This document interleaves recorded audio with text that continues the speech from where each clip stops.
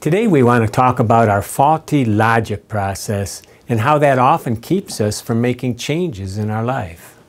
Hello, this is Ron Ovitt, Mr. Change Agent. I'm a recovery coach, pastoral counselor, and president of Empower Ministry. Did you know that thinking can stop us from changing? That's right. So many times the way we think keeps us from making the changes we need to make. It falls under the category of automatic thinking. But just because it's automatic doesn't mean that it's right. It could be a faulty logical process. But hey, there's hope. What we need to do is create a renewed thinking process. Now, what are some of the faulty logic processes that can stop us from changing? Here are 10 to look out for. Many of these thinking distortions come from teachings by Aaron Beck. If you want to know more, you can look up some of his books. Here's one of them, number 1, all or nothing thinking. This is polarized thinking where you see things are either good or bad, or black and white categories. Things are in the extreme. If you're not perfect, then you're a failure. Can't be just good enough. So what's the solution? Widen your view. Aaron Beck calls it thinking in shades of gray. Step out of your narrow boundaries and consider that it only needs to be part white or part black to be acceptable. Number 2, overgeneralization. You make a sweeping conclusion based on one incident or piece of evidence. If something bad happens, you'll expect it to keep happening. What's the solution? You need to be logical and consider the real evidence. Is it really that bad? Also, solicit the opinions of others as to whether your conclusions are valid. Ask them what their conclusions might be. Number 3, jumping to conclusions. This is where you make negative conclusions without any support for your reasonings. There are 2 variations of this. One is called mind reading. This is where you conclude how someone else is feeling, or you know their motives as if you could read their mind. You therefore do not check out whether your conclusion about them is true. The second variation is the fortune teller error. You conclude that events in the future with some particular person or organization will be negative without any fact checking or checking into with the person or organization that you're focused on. What's the solution? In any of these, the solution is to catch yourself generalizing and then ask good investigative questions. What could have contributed to their behavior? Look for alternative explanations that make more sense. Number 4, magnification. Making everything a catastrophe, or minimization.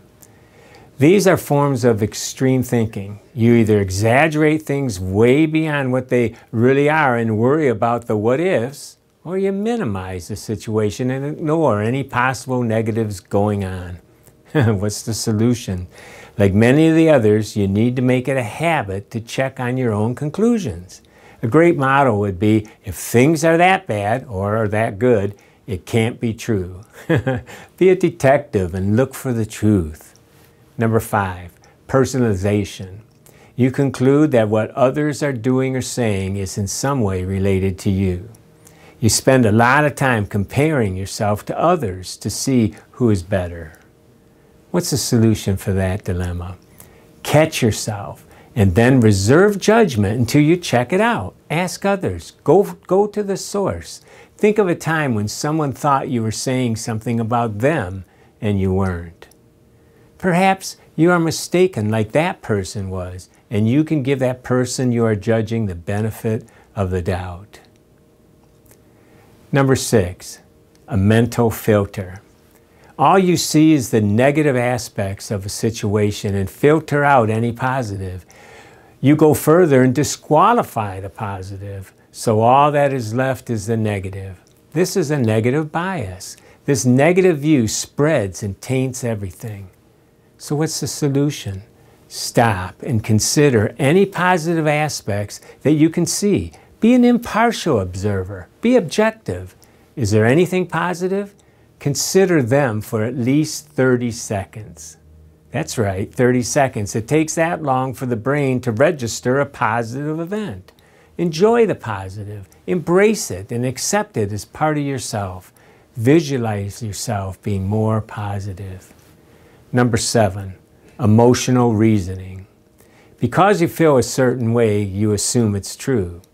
You are embarrassed by giving a wrong answer and feel stupid. Therefore, you conclude that you are stupid. Well, what's the solution? Treat yourself the way you would a friend if they drew those kind of conclusions. You will show them where they are wrong. Do the same for you. Challenge the logic. Ask others what they think. You can feel bad about the situation, but avoid overcompensating with such faulty logic. Don't let it define you. Number 8, should statements. You have an internal list of shoulds or shouldn'ts that you judge yourself and others by. When these are violated, you get angry. You also feel guilty over any violation you have made. Similar to these are our lists of musts or oughts. Violating these result in false guilt, frustration, and resentment. What's the solution?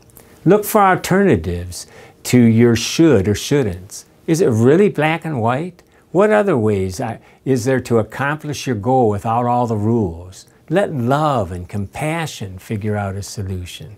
Number 9, labeling. This is where you see a flaw and then label yourself or someone else as a worst-case personification of the flaw. You got a B on the test, so you consider yourself stupid. You did not make the team, so you're a loser. This isn't just about yourself, but you can do it to others as well. It is highly negative and black and white in its logic. So what's the solution? Catch yourself doing it. Stop and ask yourself why you are angry and labeling yourself or others. What's the real issue? What am I really believing? Exaggerating only gives you an excuse to do nothing. Instead, ask yourself, how bad is it? What can be done to correct this? And then number 10, blaming. Other people are always in the wrong. Other people, events, places, or things are responsible for your negative situation. What's the solution? Take personal responsibility. Blaming doesn't solve anything. Get others to be impartial judges and get their opinion. The truth is, we can use any of these faulty logical thinking habits and keep ourselves from changing. Examine your situation. If change isn't happening, look at your thinking patterns and see if you aren't trapped in one of these. You can click below and get your free copy of Don't Let Faulty Logic Stop You from Change. Do it today and start making those changes that you need to.